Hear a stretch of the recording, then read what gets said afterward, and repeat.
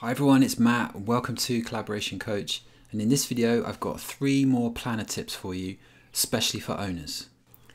And before we get started, just want to say that we're posting every week at the moment, so if you don't want to miss anything, then please subscribe to the channel. Okay, so I've got 3 tips. First one is copying a plan, so making a copy of an existing plan.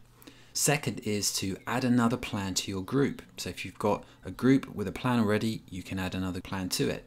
And the final one is to assign tasks so they show up in other people's to-do apps. So let's get started with number 1, copy a plan. So you have to go to the Planner app for this one. So you're gonna have to go into the browser, and I'm here logged in Edge to Planner, and I'm looking at my marketing campaign plan. And you'll see on the top of every plan, there's these tabs, board, charts, and schedule. Next to there, you've got an ellipsis, and you can hit the copy plan option in that menu. And when you do that, it asks you to name the copy of your plan. So I'm just gonna call this imaginatively Marketing Campaigns 2. You get the option to choose public or private as well at this stage, and you can add a group description. And once you're done, all you need to do is hit copy plan. After a short pause, your copy is going to show up in this recent plans list, and you can see here's my Marketing Campaigns 2 plan, and it's been copied with all the buckets and all the tasks in place. So it's a massive time saver if you just want to take an existing plan and make a copy of it.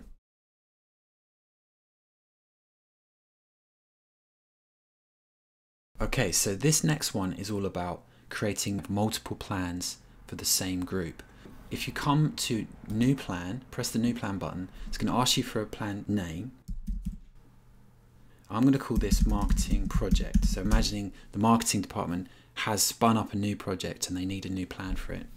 I'm going to keep it private, but I'm also going to choose this link, add to an existing Office 365 group, because just creating a new plan actually creates a new group as well. But what we want to do here is add this new plan to an existing group. So we hit this link here, which takes us to all the groups that are available. I'm going to choose the Marketing Campaigns group because I know there's already a couple of plans for that. I'm going to hit Choose Group, and now it's going to add this to the group. So now if I create a plan, now I have a new marketing project plan attached to the Marketing Campaigns group. So I've got multiple plans for the same group.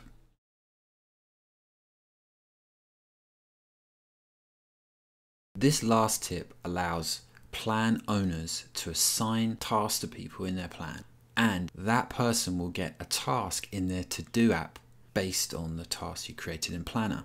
So let me show you what I mean. I'm logged in here into the browser as Alex, and I have a plan called Marketing Campaigns, and I'm going to create a new task called Draft Presentation, and I'm going to set a due date, and I'm going to assign it to Megan. There she is. So when I create this add task now, you can see I've got a new task there, Draft Presentation, due on the 17th of the 6th, and it's assigned to Megan. Now I'm going to switch to the to-do app, and now this time I'm logged in as Megan, and you can see in this assigned to me list, which is a relatively new list, you can see there's the draft presentation task that's just automatically popped up there. And because it's got a date attached to it, it also shows up in the planned list. You can see it's there too. So by virtue of setting a date and assigning it to someone, it shows up in their to-do app. Now, anyone can use that in To-Do on Windows, in the browser, and on their phone.